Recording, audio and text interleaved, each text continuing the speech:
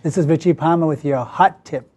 So when you have patients that are technically difficult and you cannot get a parasternal window, long or short, the question is, how do you evaluate the pulmonic valve?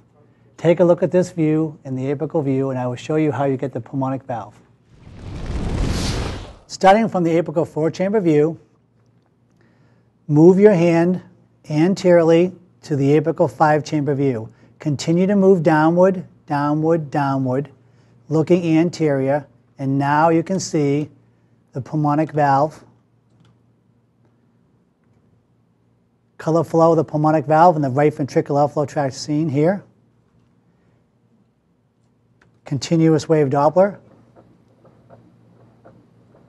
demonstrating pulmonic flow.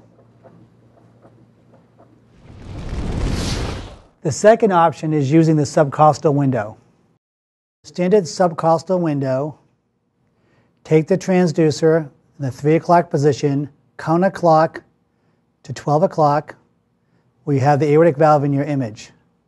You'll see right of the aortic valve is the pulmonic valve, right ventricular outflow tract, and main pulmonary artery. Color flow Doppler. And now continuous wave Doppler of the pulmonic valve.